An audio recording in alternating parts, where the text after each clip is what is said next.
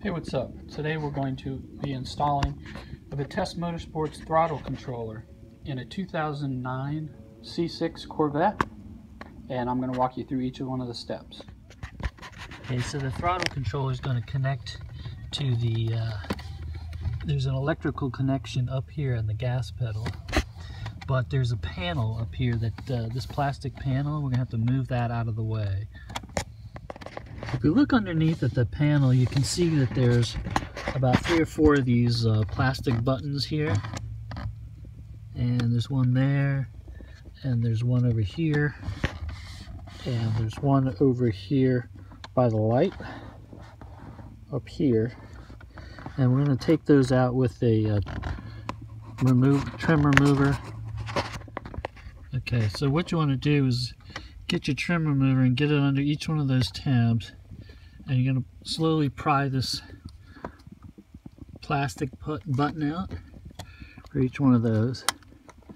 And be careful not to crack the plastic. You can replace these, but it's a little bit easier if you just take your time and just pry them out. Okay. So we have those 3 tabs that I pried out with the trim removal tool. Those 3 of those, the panel dropped down. You can see it's laying down there now.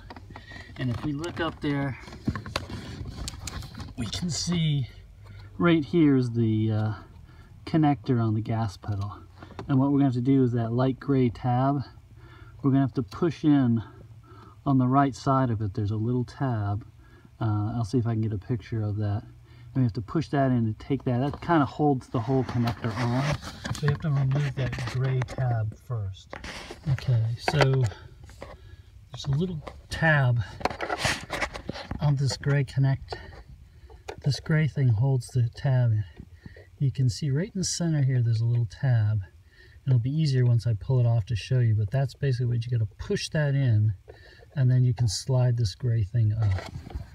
Alright, so I wasn't able to get that gray clip off. It's just too hard to access. Some people are able to get it, but the other option is to take the 2 13mm bolts out off of the gas pedal, so you can pull that out and be able to access the clip. So I'm going to do that with a long extension, a universal joint, and a 13mm. And if you can see up in here, here's the 2 bolts we're talking about, which is this one here on the bottom, and the other one's kind of hidden back here, right here.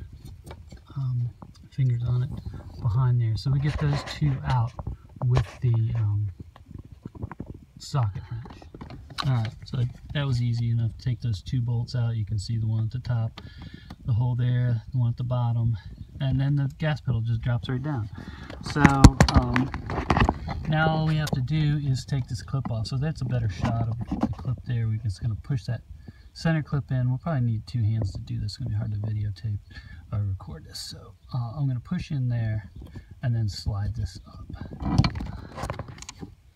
Okay, so you can see that this, once I push the pin in, I can just pull this out here. Now the connector's still on there. So what we're going to do is this tab right here in the center, we're going to push that down, and we're going to pull the, I don't know if I can do it one-handed. There we go. So I was able to even do that one-handed. So there's your connector. So now what we're going to do is put the Vitesse in between this one and this one. It just kind of goes right in between those 2, and we'll connect that up.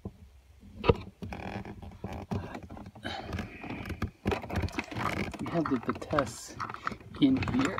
Here's the gas pedal. I'm just going to connect that on there.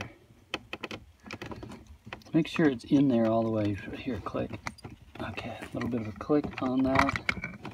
And then we're going to put our, don't forget to put your gray connector back on there to make sure that it doesn't come out. You're going to lock that in there. Let's lock that in there. And then the other end goes up here, and you should feel that click in as well. There's a little bit of a click there. So now it's all connected. The next thing, I'm just going to bolt the gas pedal back.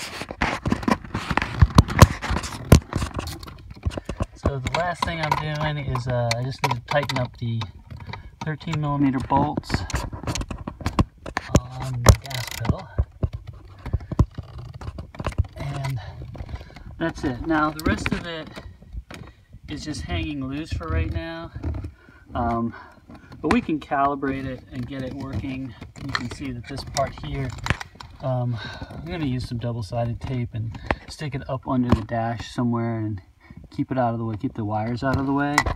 The other end of it is the controller unit, so I'm going to look for a good place to mount that.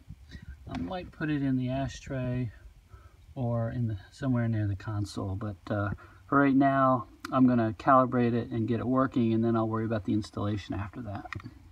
So that's it really. The only other thing, I'm not going to walk through all the calibration because that's in the instructions and it might change a little bit depending on the one that you have. The only other thing is when I pull down the panel, you want to probably remove this light off here. There's a little black clip that slides out, and then you can just pry out these two tabs here on both sides, and the light will drop out, and then you can just pull the panel out of the way.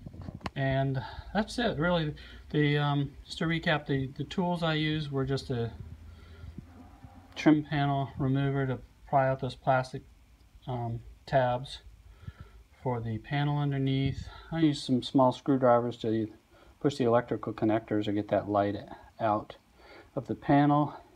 And then I wouldn't even bother trying to get the clip out until I took the gas pedal out. The gas pedal is very easy to take out. It's just those two bolts, and I didn't even really need the universal joint here. I just had this long extension with the 13mm, and it's very easy to take out that gas pedal. So that's it. Alright, so I went ahead and mounted the control unit up under the on the driver's side, on the right side near the gas pedal, that's stuck up under there on the heater ductwork with some Velcro tape, and then I ran the wires through the side of the center console here, and I actually put a hole inside here. Had to take the remove the center console a little bit so I could get that hole in there and run the wire out here, and then I mounted the control unit here in the center console, so it's kind of hidden out of view, and then I can still access it easily. And that's just held onto the back there with Velcro as well, and that seems to be working out well.